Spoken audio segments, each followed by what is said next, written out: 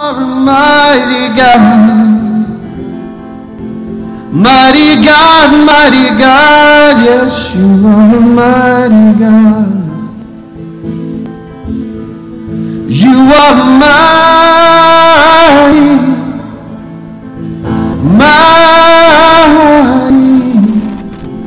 mighty God, yes, you are a mighty God. You are a holy God. You are a holy God. Holy God, holy God, yes, you are a holy God. You are a holy God. You are a holy God. Holy God, yes, you are a holy God. So we sing, you are holy, you are holy. Holy God, yes, you are a holy God. You are holy.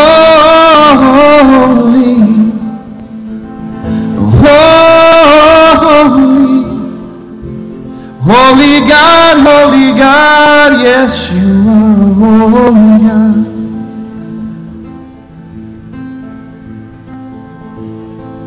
You are an awesome God. You are an awesome God. You are an awesome God. Awesome God, yes, you are an awesome God. You are an awesome God. You are an awesome God.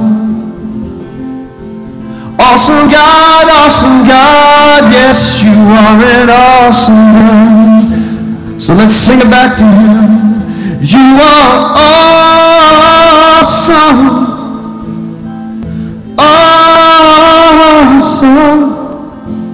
Awesome God, yes, you are an awesome God. You are awesome.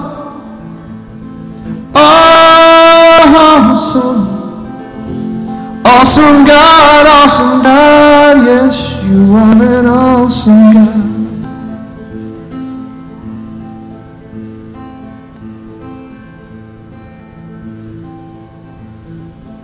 God, we greet you this morning.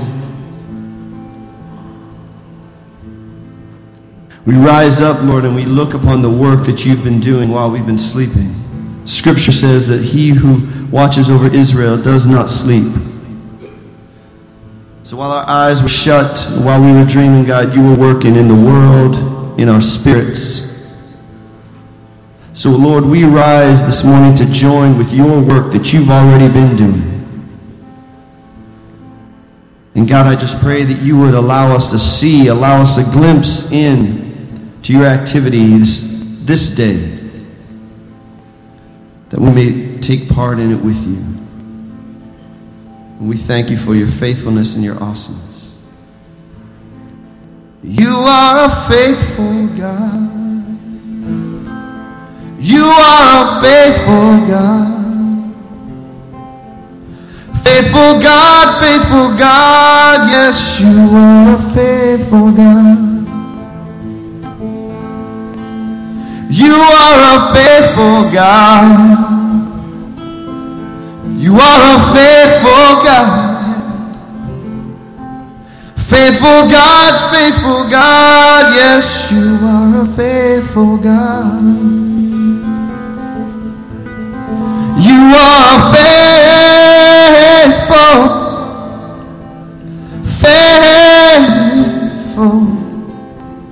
Faithful God, yes, you are a faithful God. Faithful God, yes, you are a faithful God. And faithful God, yes, yes, you are a faithful God.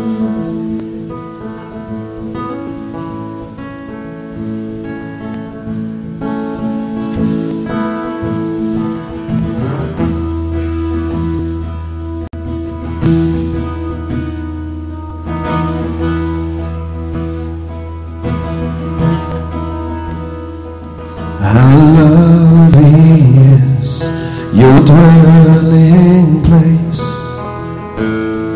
O Lord Almighty.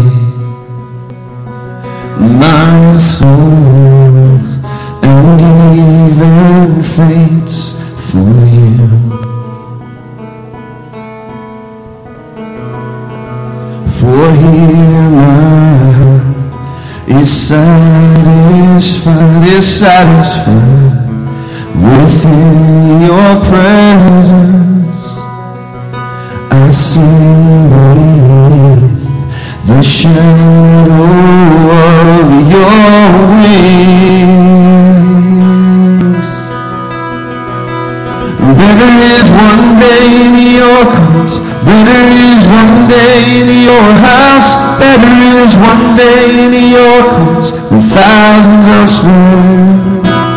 Better is one day in your courts, better is one day in your house, better is one day in your courts than thousands elsewhere, than thousands elsewhere.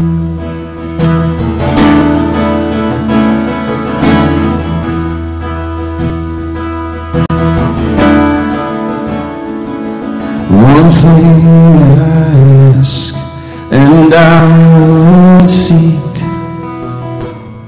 to see your beauty, to find you in the place your glory dwells.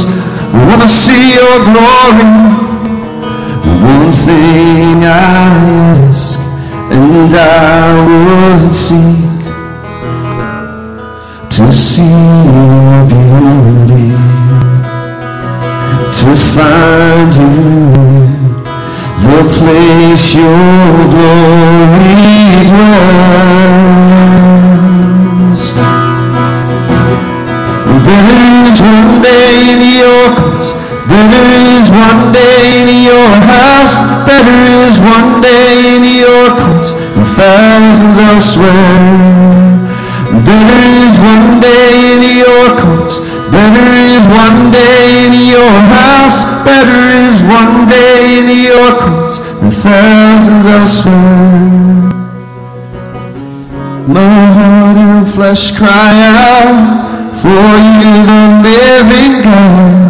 Your spirit's water to my soul. I've tasted and I've seen. Come once again to me. I will draw near to you. I will draw near to you.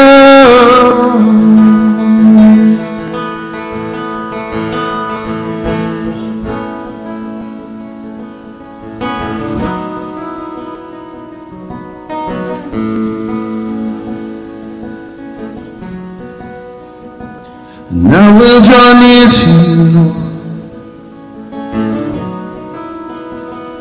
We will draw near to you, God.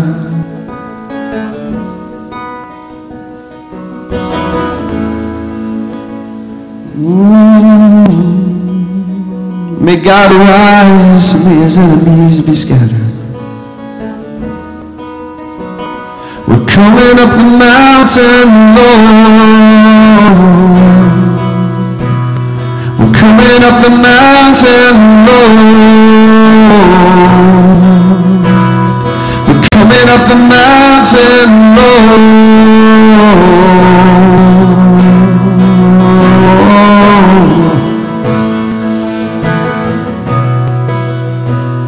And better is one day in your courts, better is one day in your house, better is one day in your courts than thousands elsewhere. Better is one day in your courts, better is one day in your your house. Better is one day in your courts than thousands elsewhere, and 1,000 elsewhere.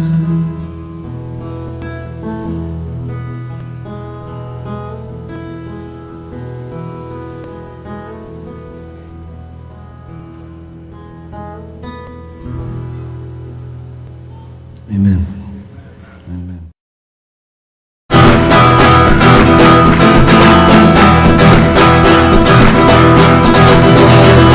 Cantar al Señor un cántico nuevo, cantar al Señor un cántico nuevo, cantar al Señor un cántico nuevo, cantar al Señor, cantar al Señor. Y que hizo él, hizo maravillas, y que hizo él, hizo maravillas, y que hizo él, hizo maravillas. Cantar al Señor, cantar al Señor. El mar vivió, pasaron en seco, el mar vivió, pasaron en seco, el mar vivió, pasaron en seco. Cantar al Señor, cantar al Señor.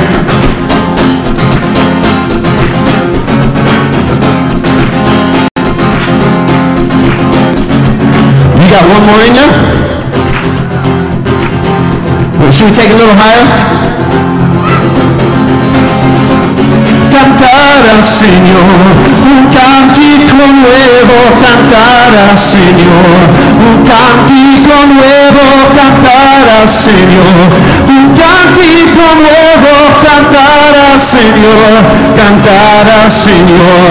Y que hizo él, hizo maravillas, y que hizo él, hizo maravillas, y que hizo él, hizo maravillas. Cantar al Señor, cantar al Señor.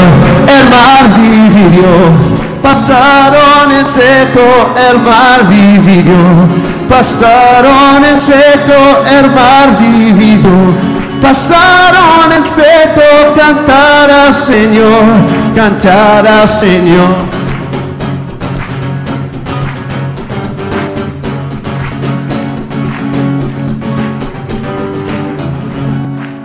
Amen. Not bad.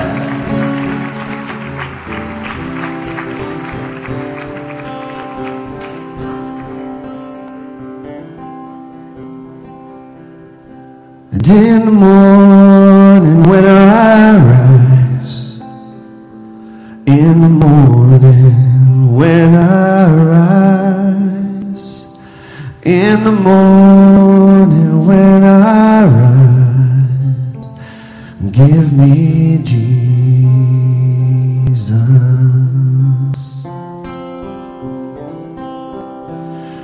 Give me Jesus. Give me Jesus. You can have all this world, but give me Jesus.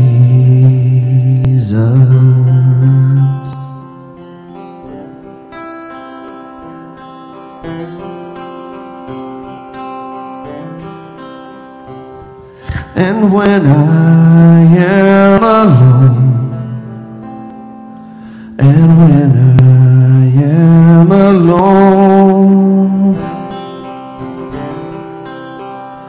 and when I am alone, give me Jesus.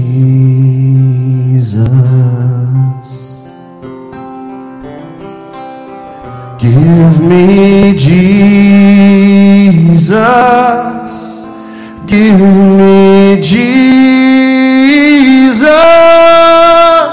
You can have all this world, but give me Jesus.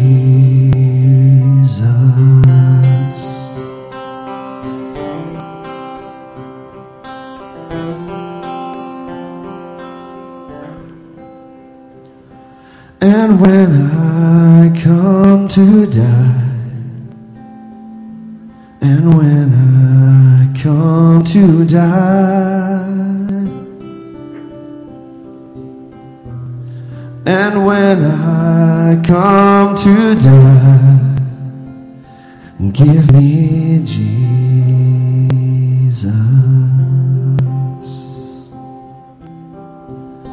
Give me Jesus. Give me Jesus. You can have all this world, but give me Jesus.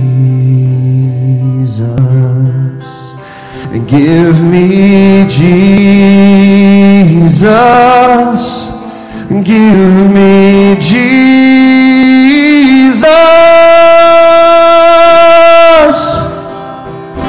You can have all this world. You can have all this world. You can have all this world,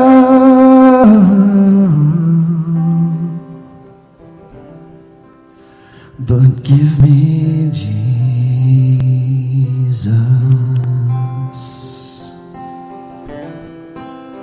Just more of you, Lord.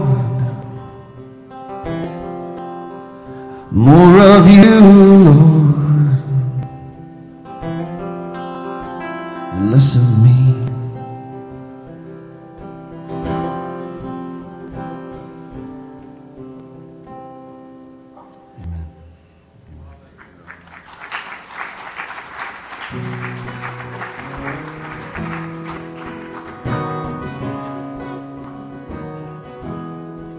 And I hear my Savior say, thy strength indeed is small.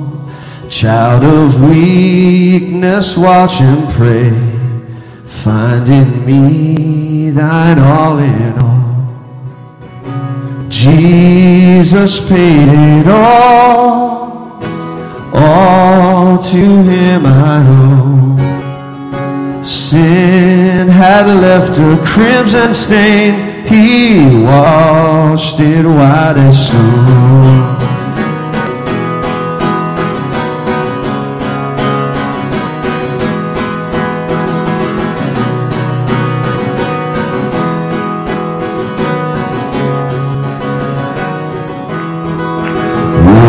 Now indeed I find thy power in thine alone can change a leper's spots and melt the heart of stone. And Jesus paid it all to him I owe. Sin had left a crimson stain, he washed it white as snow. And that's good news, that's good news, yeah.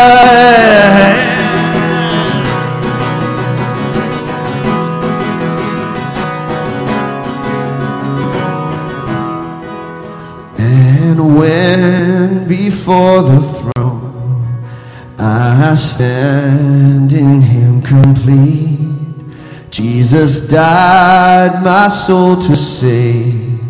My lips shall still repeat. Sing Jesus. Jesus paid all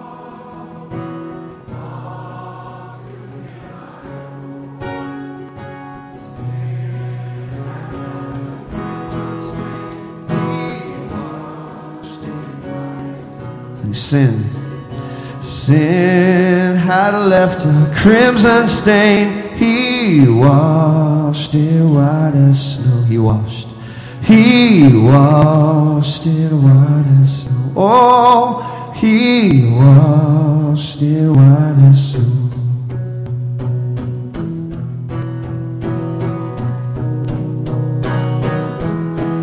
So praise the one who paid my debt and raised his life up from the dead. So praise the one one who paid my debt and raised his life up from the dead. So praise the one who paid my debt and raised his life up from the dead. So praise the one who paid my debt and raised his life up from the dead.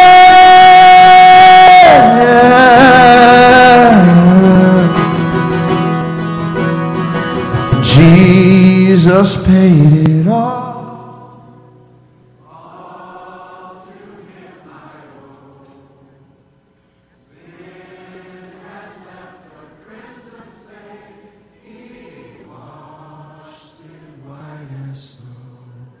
I wonder if we should just call on the names of God right now, just these final few minutes that we have left. Just call on his name, praise him with just telling him who he is. Lamb of God, Lion of Judah, faithful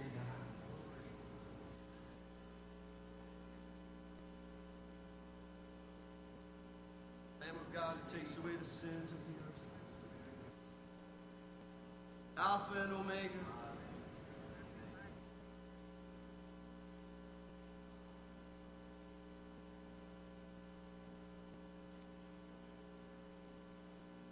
Praise you, Lord.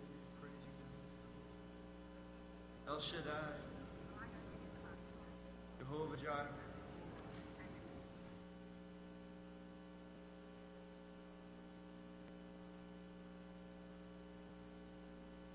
Receive the praise of your people this morning, God.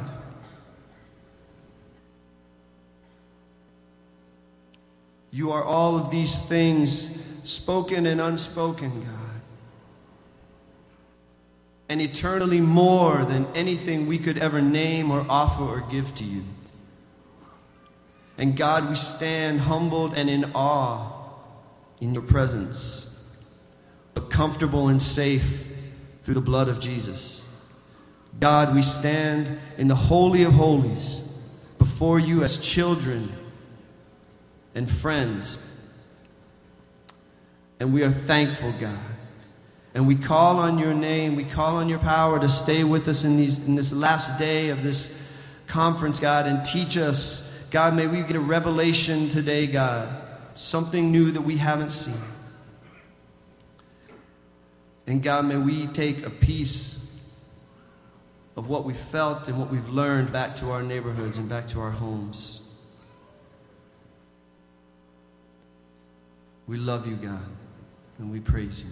In Jesus' name, amen. You guys go ahead and have a seat.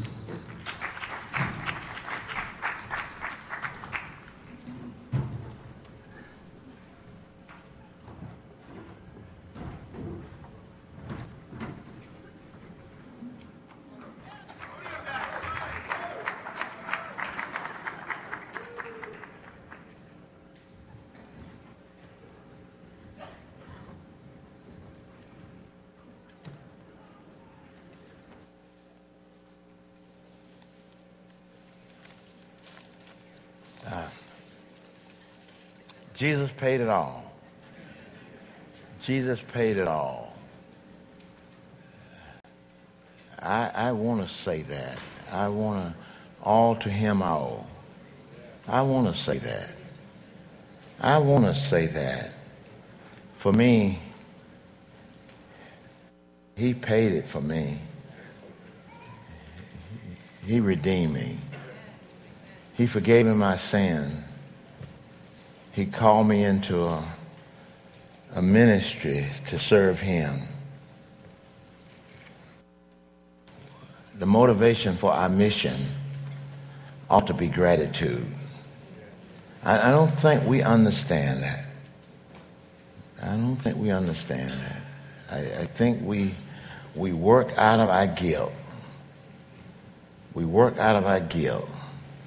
We ought to get this guilt when we are coming to know him. We ought to feel an overpowerment of guilt because we are guilty. We're sinners. But his blood washes away all of our guilty stain. And the rest of our life ought to be lived in gratitude to this holy and forgiving God. The forgiving grace of God is all what it's about. If you don't understand that, you don't understand redemption in our life.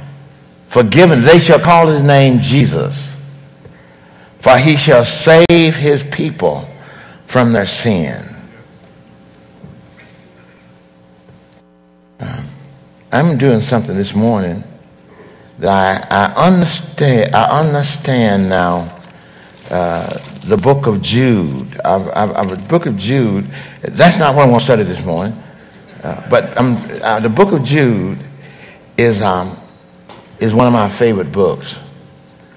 It seemed like that Jude had in mind when he was going to write this book to the believers and to the church. He had in his mind that he was going to write about I think Jude was going to write another gospel, and we would have had a fifth gospel from Jude. I think Jude intended to write, because they were writing these gospels, but as he sit down to write this gospel, I think to the church, he felt overpowered by the Holy Spirit, because the church was in its beginning, and Antichrist, they called it, that was heresy, had set in and was about to engulf the church with what people who didn't know Christ was saying about Christ. And he felt overpowered. And so the Holy Spirit said, I intended to write about the common faith that was once and for all delivered unto the saints. That's a very important statement. The truth about Jesus Christ is encapsulated in the Jesus life himself and the apostles. Not what somebody else said, but the life of Jesus, those eyewitnesses, and those ones who were with the eyewitnesses. And that we're supposed to be living on the teaching of the apostles' teaching and the prophets, not on what somebody else said about God. We're supposed to be witness to that. Jude began to see, that's what John wrote about. John wrote about the fact that heresy and Antichrist was at work. They were saying things about God that Jesus didn't say when he was on earth. And they began to live by that. They began to live by folklore and what somebody else said about God. And they were moving themselves away from the teaching of the apostles and the prophets. John said that. See, there's a certain amount of heresy the church has always had in it. But when heresy eat up the foundation, then you're in trouble. And the foundation of the church is that Christ came into the world to reconcile people back to himself and to each other, and to make a new humanity on earth. A new humanity of loving people. Loved each other. And when we allow racism and bigotry to come in, it disgraces and undermines the basic truth, because that's the basic truth. And our church in America has been living with that heresy, but now it is about to engulf it. It's about to engulf the church in our society. And so I had this feeling last night. That I've got the best out of Habakkuk. But I felt overpowered to write to you, to talk to you, as Jude said, to write to you about how we should contend for the faith that was once delivered to the saints. And so this morning, what I want to talk to you about is the call and the will of God. The call, those are very important. All of us, I'm taking it here, that most of us here are believers. I'm taking that you would come here. But I'm hearing funny stuff about the call of God. I'm hearing funny stuff about the will of God. And I'm hearing that we almost turned the will of God into what it is we want to do in society, and we're sort of sanctifying what we want to do. And instead of us doing God's will, I'm feeling that we are doing our own will. We're doing our own thing. And that we are feeling called to do our own thing, and we are naming that God. And that can happen in an organization like ours because we are people of ministry. We want a ministry. We want people ministering. But we don't want to be carrying out people's own ego. The will of God is everything. Finding the will of God should be our every concern. And I'm nervous when I hear people who have found it too quickly. Too quickly. The will of God should be some meditation. It should be some preparation. It should be some listening to God, to know his will, and then to be guided by his Holy Spirit into his will. And so this morning, what I thought I would talk about this morning is the call and the will of God. And I'm going to go to a passage that is clear on that as we can find. It's an Old Testament passage. It is in Isaiah chapter 6. So if you have your Bibles this morning, open them to Isaiah chapter 6. And we're going to talk about the call and the will of God. What I want to do here, we want to get this from the scripture. We don't want to get this from our own imagination. We want to go back to the Word of God. I really believe that the Bible is the inspired Word of God. I believe that it's living, it's powerful, it's sharper than any two-edged sword, it pierces to the dividing asunder of soul and spirit and joints and marrows, and is a discerner of the thoughts and the intents of the heart. You know where Islam got us at, they live by the Quran. We are beginning to live by folklore. We are making the Bible say what it is we want it to say. We'll decide on what it is we want to do, and then we get some scriptures, proof texts, to drive us towards what we want to do. And in that way, you can make the Bible say almost anything if you take it out of context. We need to know the basic foundation of truths if we're going to live by the Word of God. The Bible is a practical book for living. The Bible is more than an inspirational book.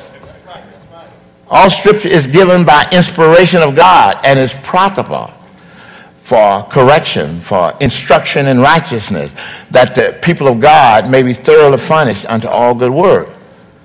And so we have to honor our steps. That's what we want CCDA to be.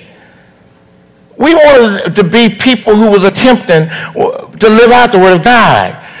We feel that God has spoken to us. He's spoken, and these apostles hear it, and they put it into the Word.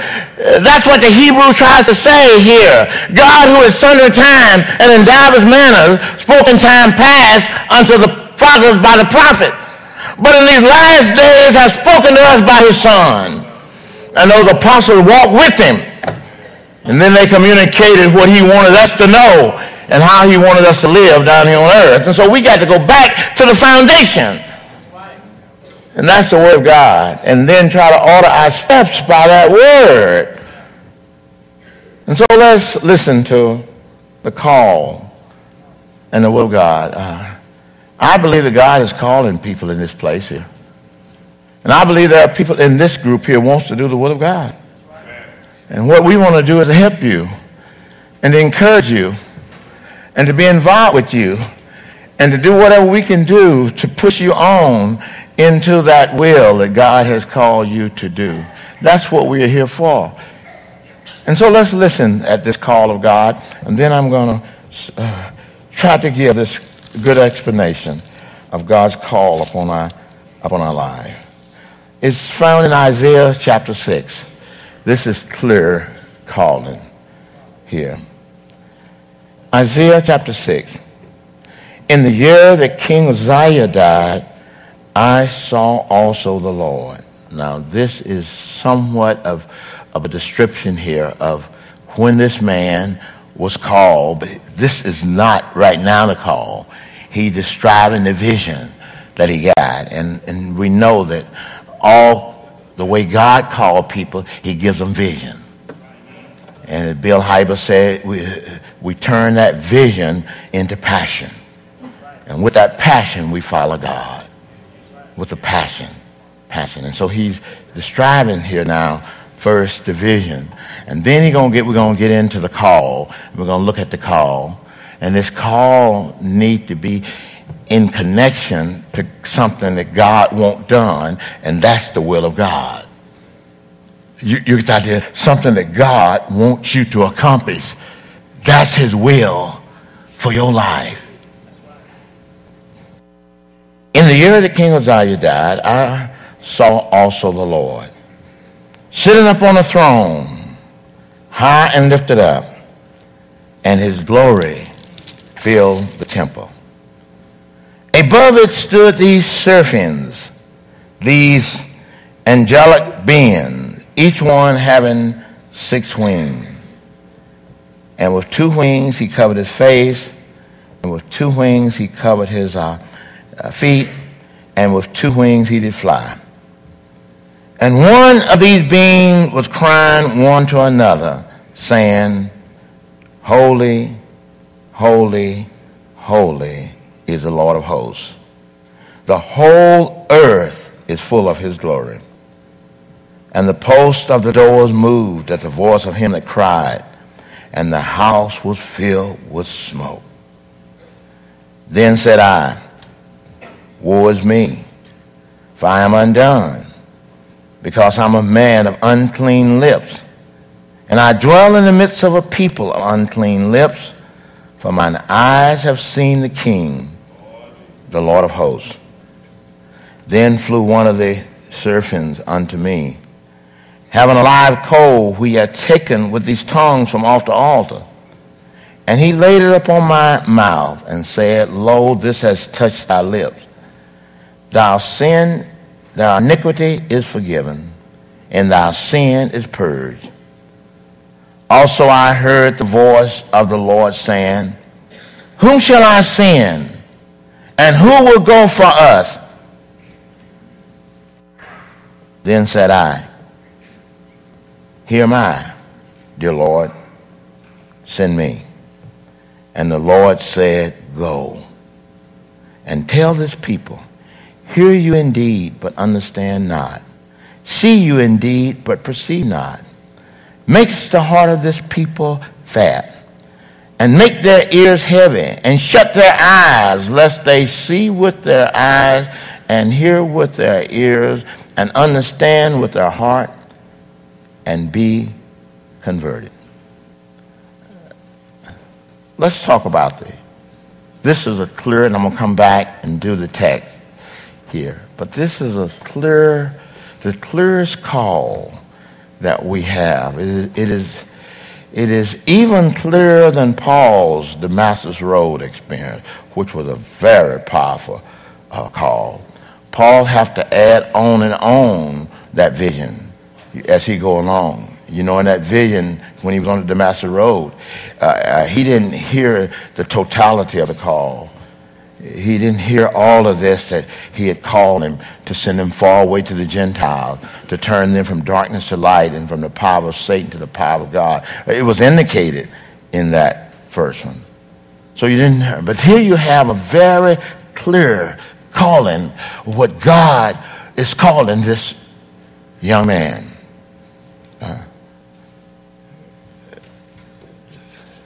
We got to understand what is the will of God. The will of God is what God has revealed in his word and what he has revealed in his call to you. I beseech you therefore, brethren, by the mercy of God, that you present your bodies as a holy sacrifice, holy and accepted unto God, so that you can understand and know what is that perfect will of God. And so the will of God is God's call upon your life. And God calls us for life. God calls us to come and die with him. That's why I know this up and down, bouncing around. God is an eternal God. And when God calls, he calls you to come and die with me. He calls us to say, come, be thou faithful unto death, and I will give you a crown of life. God calls us in relationship to the gift of the enablement he gives to us, and he wants us to use that the rest of our lives. Rest of our lives. Some people are using the calling as a negative force not to do things. You know. I'll say to somebody, this lady has just had both her legs amputated, and let's get together on a Saturday morning, guys, and let's go down and let's build a ramp for this lady, this old lady. She lives by herself, and she got to get in the house. Let's go down and build a ramp for her. And somebody said, that ain't my calling. That ain't my gift. You understand? God's calling is that people would rescue the perishing and care for the dying. God's calling is that we might reach out to the most vulnerable people in the world. God's calling is to go to the prison and give clothes to the naked. God's calling is for us to be involved in doing his will here on earth. And he tells us in Matthew chapter 25, he tells us that how we do the will of God. As much as you are doing it for the least of these my disciples, you're doing it for me. And so some people use that. Hey, my gift. Hey, my gift. I like Miller Fuller at this time. He wrote a book called The Theology of the Hammer. He said that people need housing. People need housing, and God had called him to build houses for people. And he was recruiting those people who understood that hammer theology. Everybody didn't have to do that, but he was calling those out who really wanted to do that. And so we understand a little bit of the will of God. But let's go back now to the call of God here in our passage here. And that's what I want to give my attention to here this morning. Let me give you the little setting of the time so you can understand it. It was a very difficult time. It was a very crisis time. It wasn't crisis in the sense that there was poverty and all of that stuff, because they had one of the great kings. This King Uzziah had been one of the great kings in the Bible. He was an inventor. He was an agriculturist. He had made the nation so very, very prosperous. And he was so loved by the people. But you have to be careful when you become so prosperous, because one of the things will get you'll get lifted up in pride. And God resists the pride. God goes against the proud. I mean, it ain't just normal. God resists the proud. When God gives what is the most wicked thing people can do, one of those is a prideful look. God resisted the proud in our society. And what happened to him, because he had been so successful and been such a great king, and he provided so much, and he was sort of had his hand in everything, and then he really wanted then to have his hand in the worship service in a way that God said only the Levites and the priests can do that. And so one day he went in with all of his pride to worship. And instead of him taking his seat where he was supposed to take it, he decided he would go in there, and he himself would offer the evening sacrifice. That he would take all of their equipment and do it himself. And the priests and them, they come to him and they ran to him and say, King, don't do that, don't do that. You're going against God. You're going against the will of God. That God has reserved this for us to do, and you're to worship this wonderful God. But he kept going. He broke out of their hand and went up that way and picked up the tongue and was going to make the offering, and God struck him with leprosy. Now, you know, the next morning in the paper, they didn't say that God struck the king with leprosy. What was in the paper that next morning is that the king had a stroke. That the king had a stroke, and we had to rush the king out of the place. God struck him, and for 15 years or so, he was on his bed afflicted.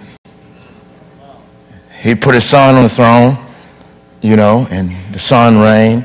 And because he had been so good, prosperity was still going. The nation was still going greatly. But then the news came one day that the great king was dead. It was a little bit like when John Kennedy was killed. It was a little bit like that. Yeah, I don't know where y'all remember where you was at. That's been a long time ago. We had elected this young, vibrant president. First time we'd ever seen any children in the White House and all of that. And they was playing around the White House. They had turned the White House into a park, a playground. They was using it the way it's supposed to be used. And so it was wonderful. They elected him. And first thing he said in his inauguration speech, he was trying to mobilize the best in us. He wanted to move us beyond welfare. He wanted to affirm our dignity. He said in his inauguration speech, ask not what America can do for you, but ask what you can do for America. He challenged us. He challenged us. Russia had beat us to space. The Sputnik had gone up. And when he was elected president, he said, in 10 years, we'll have a man on the moon. And in 10 years, we had a man on the moon. He challenged us to our best in our society. And so the king is dead. The great king is dead. And so everybody's going to the temple. I'm sure in the temple they had a big black scarf covering where the king was set, and probably a David star in the front in black. But it was sad. They went into the temple to pray. This young man, Isaiah, was probably about 14 or 15 years old. Now he was a nephew probably of the king. You know how that worked, because he was a scribe. He was trained to be a secretary and to keep the records, because the Jewish people kept good records of everything, and so he was being trained to do that. And he went in sadly to the temple. He was weeping like everybody else was weeping. And it was in this temple he got this vision from God. He got this call of God. You get that there? He got this call of God. Another thing too, when God called people to do certain things for him, then he gifts them in relationship to that calling. Out there in the wilderness, those Jews out there had been slaves in Egypt for all this time. But when God called them out into the wilderness and put them in that wilderness out there, he gave them gifts and skills that the Jewish community still have. He taught them how to work in gold. They go to a jewelry store. He taught them how to work in fine clothing. If you want some good clothing, you go to a Jewish store. God gifted those people who didn't have those gifts because he wanted them to do the tabernacle. He gave them the gifts. If you read it, he poured those gifts upon them because he had a task for them to do. So God calls, and then God gifts us in relationship to that call. He know us, you see. He know our makeup. He know our capability. And then he calls us, and he calls by his own will, by his own sovereign will to do that.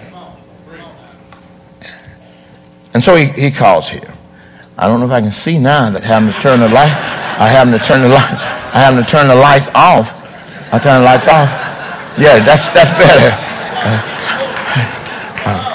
Okay. And so he's in the temple there. And let's listen at the call here. He said, it was in the year that King Uzziah died, I saw also the Lord. He said that I saw also the Lord because he's going to get many other visions. But he's talking now about the original vision he got. He got many other visions. So he's protecting himself. He didn't see the Lord. He didn't get just one calling in terms of one vision. He got many visions. And he writes these visions down in the scriptures. So I saw also the Lord. He was sitting up on a throne. He was high and lifted up. and his glory filled the temple. Above him, all of these seraphim, these beings, and they are saying, holy, holy, holy. And the posts of the doors of this big temple, these big poles, they moved at the voice of him that cried, and this house was filled with his glory. What is the first thing happened here when you got the call of God? And I think we have a call here that is consistent in the call of God. If you read the prophets, you're going to find a consistency in the way God calls people. So this is very important that you listen to God's call here. What is he doing here in this first one? What do we see here? We see that God is not a parochial God. God is not just a Baptist God. God is not just a Presbyterian God. We see the God of the universe, and his glory fills the earth. Don't put God in your box and tack it up and think that God only functions in your box. We got to see God. Your outer God is too small. When you see God, you meet a big God. You meet the God of the universe. That's important. If you walk around losing all of your time trying to limit God to your box. Boy, if we can get the idea, we can make some cities go. What I'm seeing that cities are working in that is there are some usually, this is sort of consistent, is there is some sort of businessman, and I call him a sort of an ecclesiastical guy, who decides that all he want to do is to organize the people in that town to do the will of God. When we find that kind of person, you're usually going to see things going forward. Because of another preacher doing it, they think he's doing it for his own church. And somebody else, and so the competition is so great. But usually you see some successful businessman who says, now, God has called me to do this. And I see that in cities around the country. Cities around the country. And everywhere I'm going, I'm looking for those kind of people. Looking for those kind of people so they can hear the call of God, so they can organize us together and not be in such competition in society. Oh, I see it in pastors sometimes. Up in Oregon, I saw a pastor, that guy, he was the most successful pastor in the city.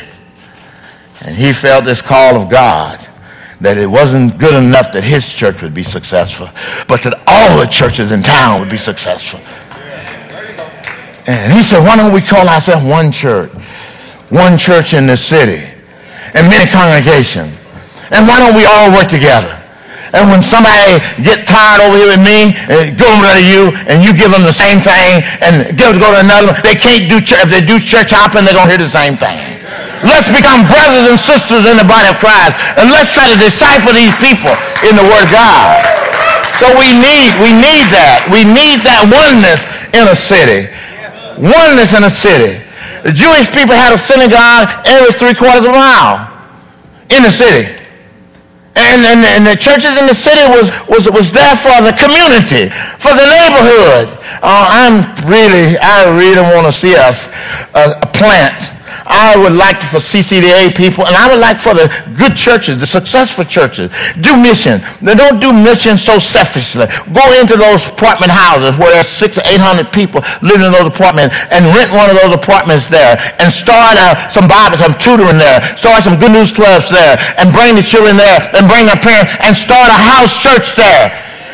And when that house church get to be about 50 or 60 people, start another one.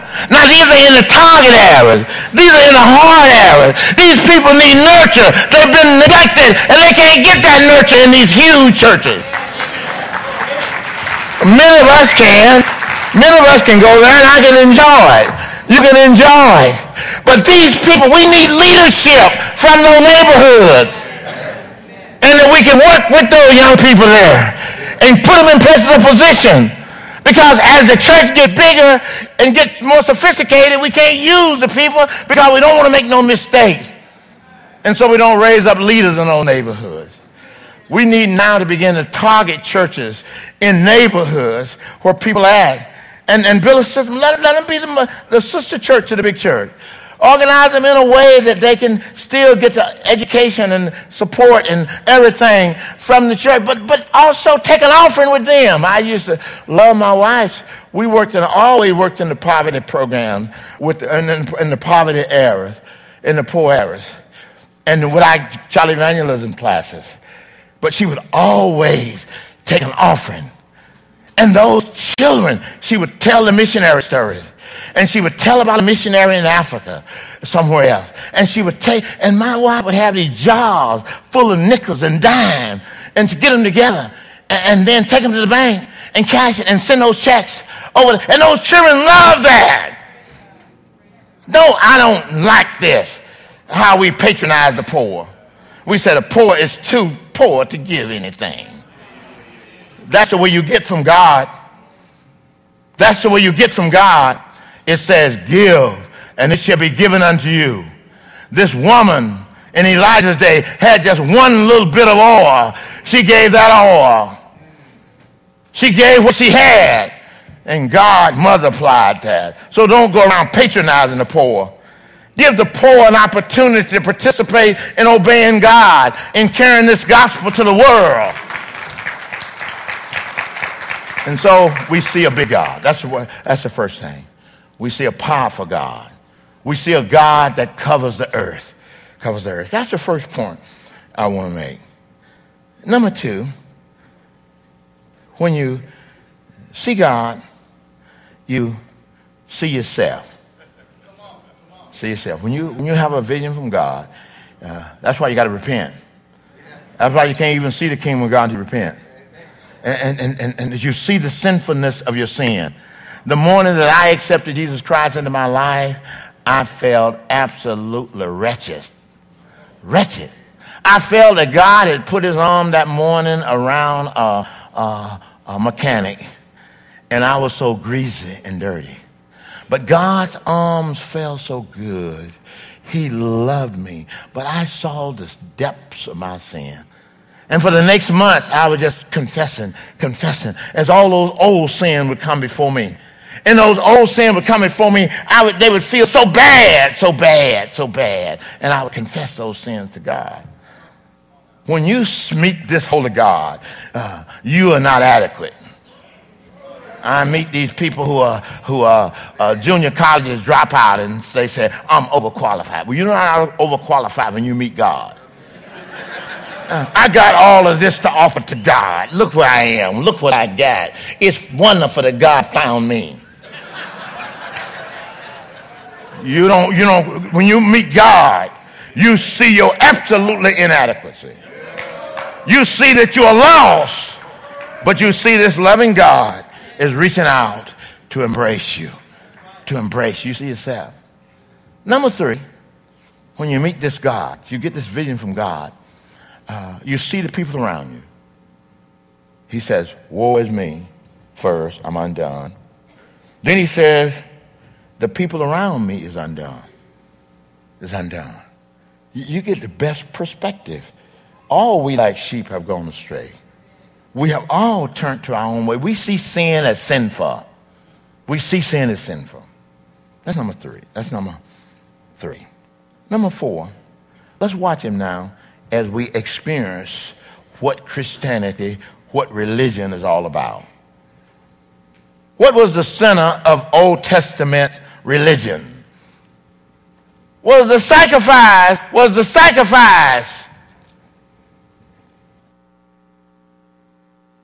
to have your sins forgiven. Without the shedding of blood, there is no forgiving of sin. And let's look now, we get an altar scene. We get an altar scene here. God is fixing it now, clean him up. He sees himself as paralyzed. He sees himself as sinful. He sees himself as hopeless. And the world, his friends, can't do him no good. And now he got to turn only to this holy God. This holy God. Or better yet, God turns him to him. I like that better. God, look what it says here. Look what it said here. It said here. He said, my lips are unclean. My eyes have seen the King, the Lord of hosts. Verse 6 says, then flew one of the servants unto me. That lets us know also we can't save ourselves. This guy is laying there helpless, and when we see ourselves as helpless, God takes the initiative. God takes the initiative. It's not that we love God, but that God loved us. And that God reached out. If you're saved this morning and know Jesus Christ, it's because his loving God reached out and grabbed you and brought you into the kingdom. It's by grace. It's by grace you have been saved through faith. And that's not of yourself. That faith itself is a gift of God, not of your own works, lest anyone should boast. You're not good enough to get to God. God have to come to you. God have to come to you and embrace you. You can see this is by grace. That's why we ought to be living with gratitude. If you know Christ this morning, you ought to have a sense of gratitude to God that he reached out by his own will and pulled you in to his kingdom. Look what it says here. Then flew one of the servants unto me, having a live coal which he had taken with his hand from off the altar. And he laid it upon my mouth. And he said, lo, this has touched your lips. Your sin is forgiven. This is the important thing. You got to get your sin forgiven. You got to get your sin forgiven. You got to get sin. Sin is what separates us from God. And when we come to know Jesus Christ as Savior, he forgives our sin. He forgives our sin. He takes the initiative himself, and he forgives our sin. Look what he says. He touched my lips. Your iniquity is taken away, and your sin is purged. Now the person is ready. What is he ready for? Now just sins are gone. Jesus says, unless a person is born again, they cannot see the kingdom of God. You can't do the will of God until God come into your life. And you see God's will through God's eyes. You see God's will through these converted eyes. Listen now. Listen. Now, what he's been hearing, what Isaiah has been hearing here is sounds. What Isaiah has been hearing is impressions. He's now fixing to hear the voice of God. Now, this is the most important point I want to make this morning. I get all these people walking to me all the time, you've heard that before, that says that everybody is telling me something about God's will and God's calling, and it more or less they have to do with themselves. God's calling on our life is not a calling to enrich us. To enrich us. God's calling on our life. I want you to hear the voice of God. This morning, I want you to hear the voice of God. God's voice is not that he's going to make you rich. All of this stuff I'm hearing today about what God said is not what God said. It came out of our selfish desires. And we now is saying that God said it in order to convince you that I've been calling that. We need to be careful to listen to the will of God, because this is something God is calling you to life, to give your life for. You're going to be effective. You're going to do something for God. And so you need to know that this is the voice of God. Let's listen. Let's listen. My next point is let's listen to the voice of God. I want you to hear the voice of God. I've already told you what God's voice is not, but I want you to hear what God says. And you go, this is consistent throughout the scripture. You can go right through the scripture and you're going to find this is consistent. Look what it says here now. And once the sin is purged, you ain't going to hear God's will until your sins are forgiven. You can't see the kingdom of God unless you're born again. And watch this now. Also, I heard the voice of the Lord saying. This is important. This is important. Also, I heard the voice of the Lord saying. I want y'all to listen for a few minutes. I really just listen. Just be quiet for a few minutes. quiet for a few minutes. Let's listen for the voice of God. Let's see, can we hear the voice of God in your life?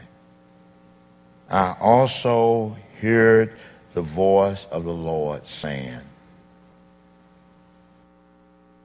who shall I send, and who will go for me? God is not calling you to yourself. God is not calling you to yourself. He is saying, who will go for me? Who will do my will? God calls us that his will might be done, that his kingdom would come on earth as it is in heaven. Who will go for me? Listen to the conversation when you hear people talk. Who is this for? Who is this for? Jesus did not come to do his own will, but the will of him that sent him. Who will go for me? God sees the children out there dropping out of school, going to prison. He sees people dying for the lack of health care. He sees all of these payday loans into the community, taking advantage of the people.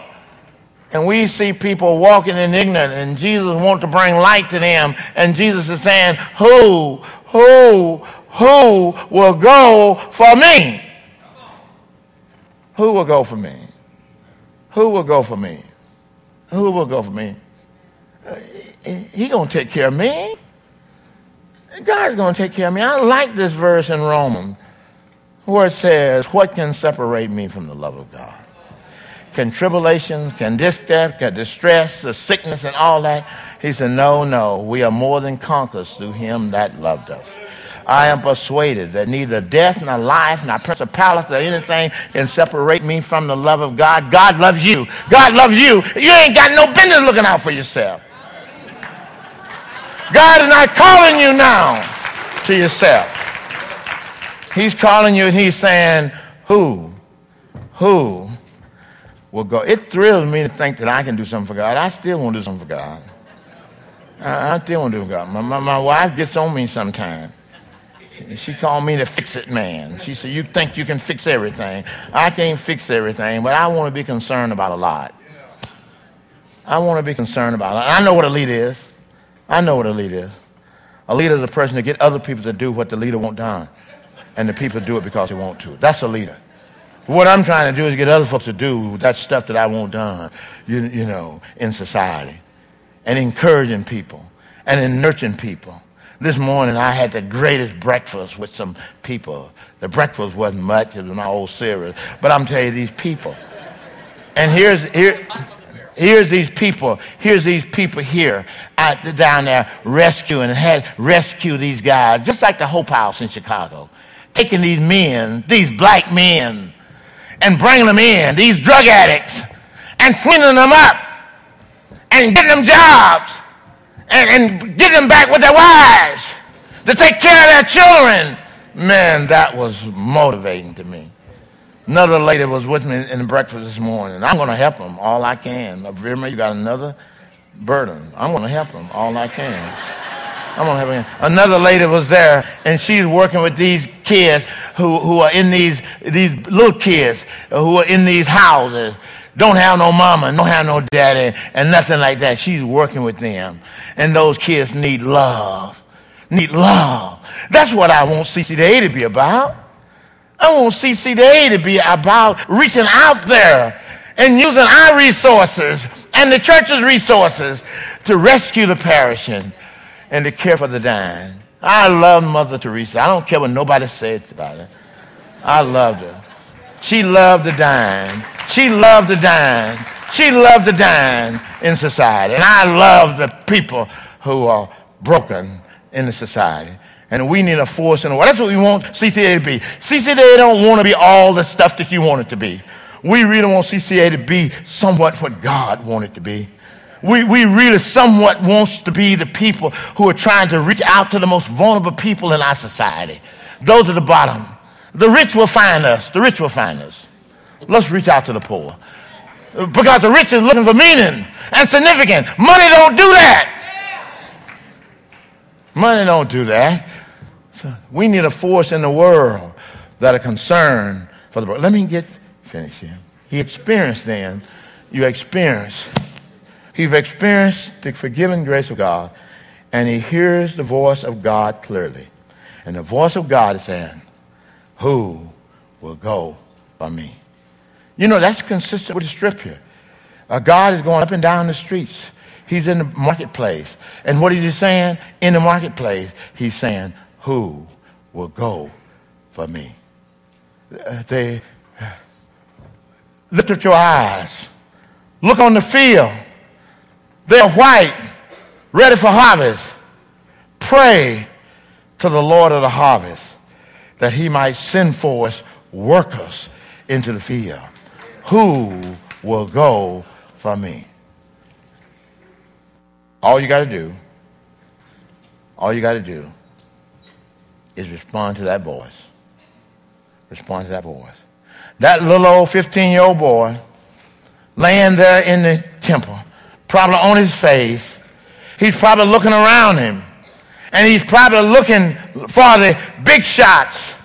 And all the people in the temple worship, he's probably looking for them, waiting on them to hear that voice and to go up. And this little old boy said something like this. Nobody else is going. And he says, here am I. Here am I. Send me. And God took that little boy and made him into the greatest seer in the Old Testament. He was the greatest of all the prophets. He was the greatest of the seers. Because when Jesus came on earth,